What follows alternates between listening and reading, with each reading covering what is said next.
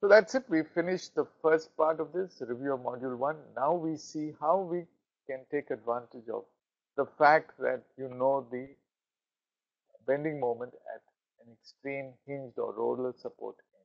How do we do this? So we're now looking at an extreme end element in a continuous beam. Take a look at this element AB. At B, usually you don't have any moment, but it's possible you may have a moment. For example, you may have a cantilever, an overhang, and that overhang will induce a moment, typically a clockwise moment. So whatever it is, MBA is something known. It's either 0 or some known quantity. We should take advantage of this a priori knowledge. We know this in advance. How do we do that? Well, you have theta A and theta B, and we say that let's pretend that we don't need to find out theta B. MAB we don't know.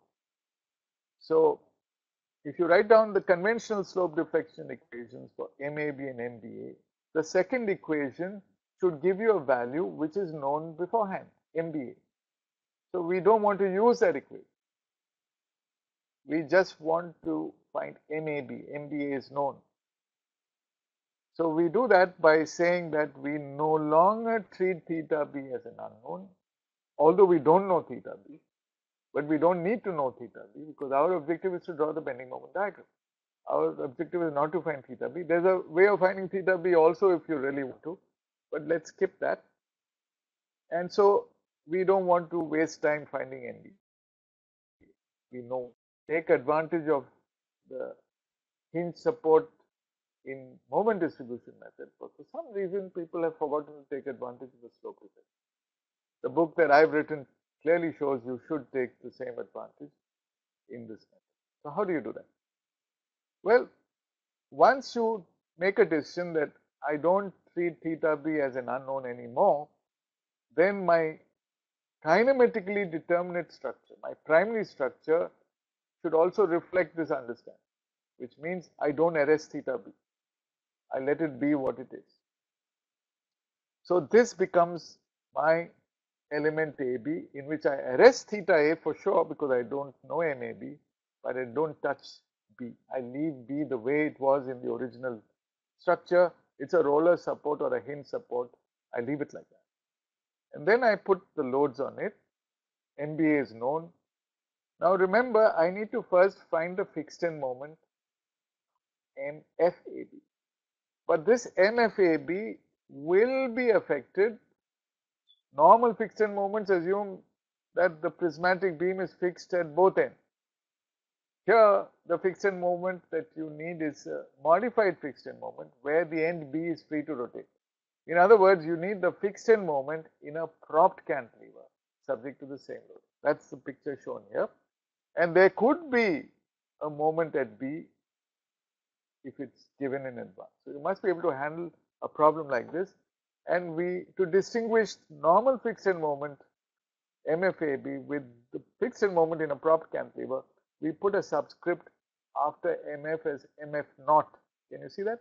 MF naught AB. MF naught AB is the new notation we will use, and we define it as a modified fixed end moment where the far end B is treated as. How to find these fixed end moments? We'll see shortly. Now, according to the slope deflection method, to derive the equation, we need to apply principle of superposition. So we take the same primary structure and we now allow theta A to occur, say by means of a rotational slip. Do that and you get a diagram like this. And when that happens, you get a moment at A which is not 4 EI by L into theta A because B is free to rotate. It is 3 EI by L to theta A from our first derivative. That's all you need to know. That's it. So your slope deflection equation, your modified slope deflection equation, when the far end B is hinged, is MAB is equal to MF naught AB. Remember that naught is actually meant to remind you there's a hinge at the other end, B, plus 3I by L into theta. Now it's quite possible that you have situations where the extreme left end is a hinge support. In other words, A could be hinged. Well, that shouldn't create a problem. If you have a picture like this, where the hinge support is at end A, then now MAB is known. Theta A you don't want to know. You have to write an equation for MBA, and that is obvious. It's going to be MBA equal to MF naught BA plus 3 EI by L into theta. That's all you need to know. And MF naught BA is a modified fixed end moment with MA. Okay, now before we proceed, let's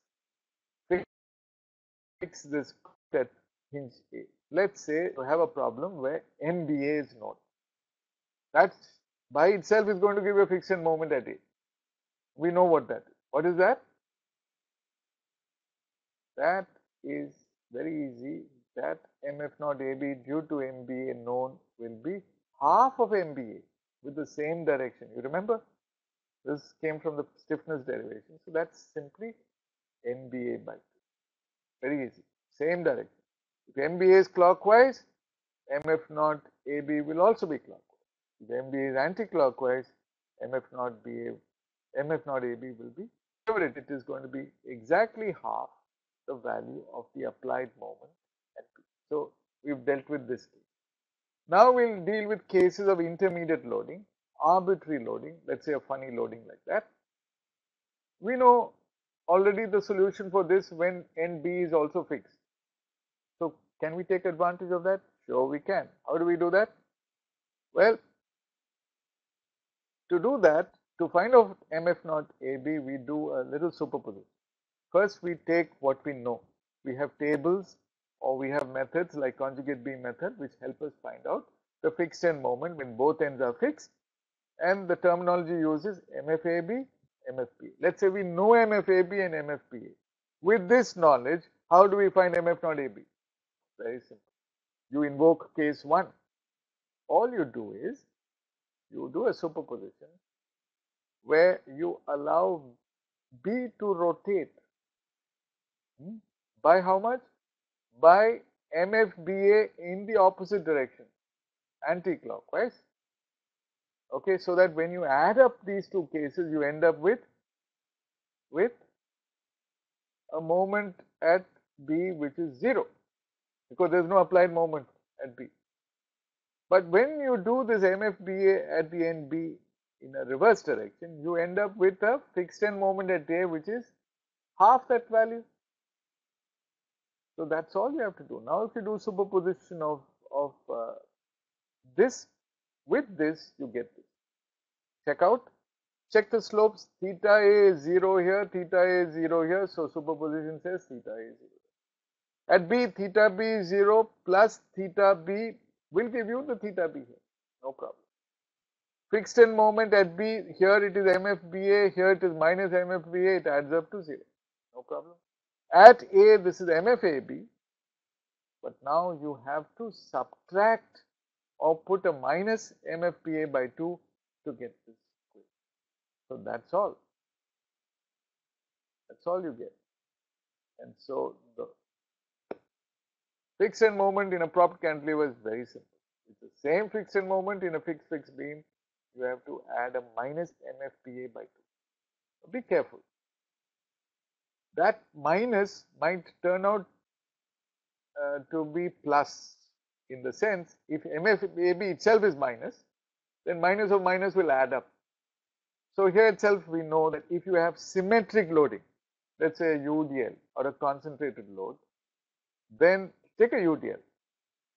According to this, if you have a UDL, Q naught L squared by 12 is on the left side, MFAB is minus Q naught L squared by 12, MFPA is plus Q naught L squared by 12.